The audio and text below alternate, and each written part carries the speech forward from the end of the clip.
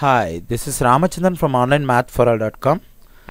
In our website onlinemathforall.com, students can find video tutorials like this, which will be much useful for them to prepare for competitive exams like GMAT, GRE, CAT and more. Okay, this video is about difference between reflexive relation and identity relation. Often students confuse about reflexive and identity relation, particularly the difference between reflexive relation and identity relation. What is the reason? So because always the relation reflexive and identity will look like same, but there is a difference. So there is a mild difference between reflexive and identity. So some students find it difficult to find the difference between reflexive and identity. So in some competitive exams their question is given to find whether it is reflexive or identity. So that time students may find it difficult to identify whether it's reflexive or identity. Here I'll explain you with an example. So how to find the difference between reflexive and identity. I'm going to consider the set A. Set A is equal to 1, 2, 3. I consider 3 elements in set A. Now I'm going to define two relations on set A. The first relation is R1, so that is equal to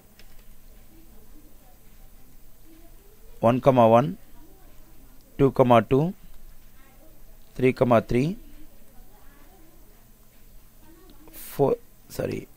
2, 3, 1, 2. So this is the first relation defined on set A, and also I'm going to define relation 2 on the same set A. So 1, 1, 2, 2, 3, 3. So here we have two relations defined on set A. So here we have 1, 1, 2, 2, 3, 3. In R1, in R2 also we have 1, 1, 2, 2, 3, 3. I say the first relation is reflexive.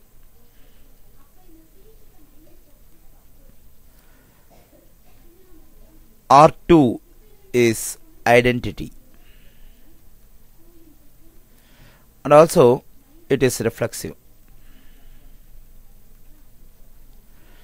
But in R1 we can't say that is identity. It is only reflexive, R1, but R2 is both identity and reflexive.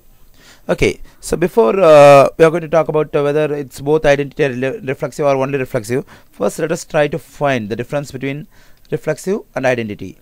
In R1 we have 1, 1, 2, 2, 3, 3. We say that is reflexive relation. In R2 also we have the same order pass 1, 1, 2, 2, 3, 3. But here we say identity. What is the difference? Okay, I'll just write here.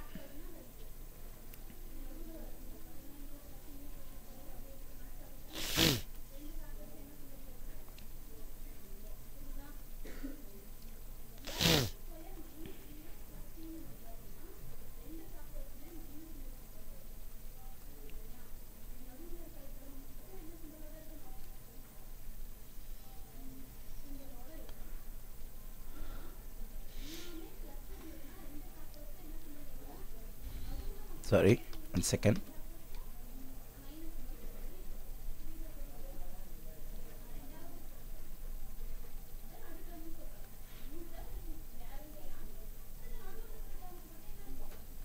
Students, please wait, let me finish writing.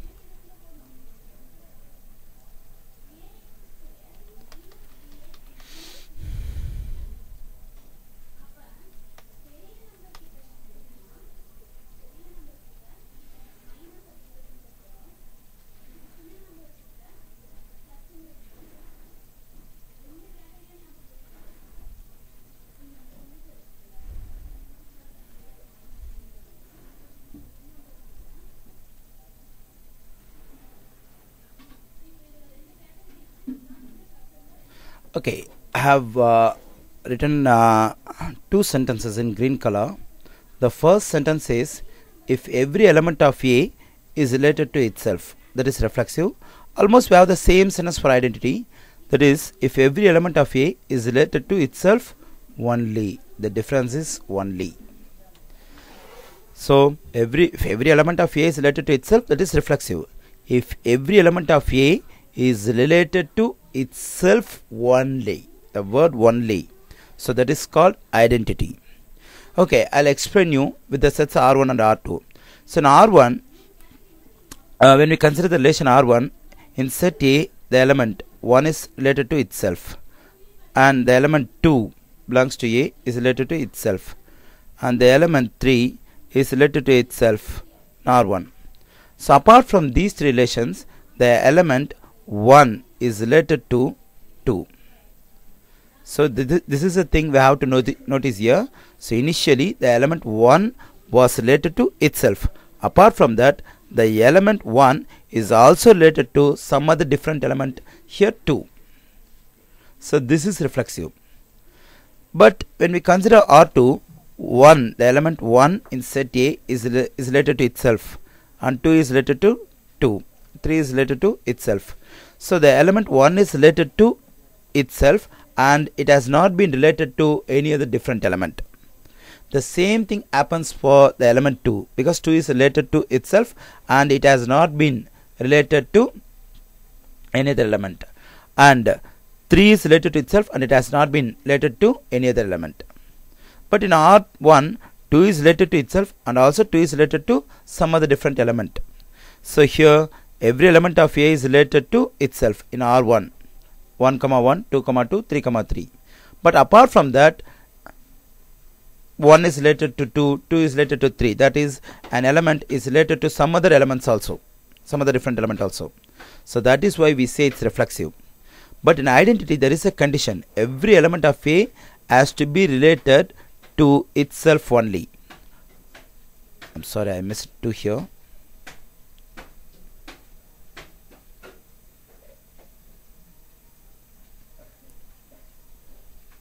So every element of A is related to itself only, and it should not be related to any other element. So when you consider R2, 1 is related to 1, 2 is related to 2, 3 is related to 3, and 1 should not be related to any other different element, and 2 should not be related to any other different element, 3 should not be related to any other different element. So that is called identity. So and also, since every element of A is related to itself in R2, we say it is also called as reflexive. So the main condition for identity is every element of A has to be related to itself only, and any element should not be related to some other different element. If we take a particular element on A, it has to be related to itself only. It should not be related to any other element like R1. Because in R1 we have 1, 1, 2, 2, 3, 3. Every element of A is related to itself. But apart from that, 1 is related to 2, 2 is related to 3. That is, 1 is related to some other, apart from the relation to 1, 1 is related to some other different element 2, and also 2 is related to 3. So that should not be there for identity. I hope the students can understand what is the difference between reflexive and identity. So reflexive is every element of A is related to itself, that is reflexive. And also when you have reflexive relation, an element can be related to some other different element also, and that time also it's reflexive. But in identity, if we take an element in A, it has to be related to itself only, and it should not be related to any other different element, and all the elements should be related to itself. No element should be missing. So because we have 3 elements A in A, 1, 2, 3. 1 has to be related to itself only. 1 is related to 1, 2 is related to 2, 3 is related to 3, and 1, 2, 3. These 3 elements have not been related to any other different elements. So this is identity. Okay students, I hope now you have understood the relationship between, the difference between reflexive relation and identity relation. For more videos like this, please visit www.onlinemathforall.com. Thank you.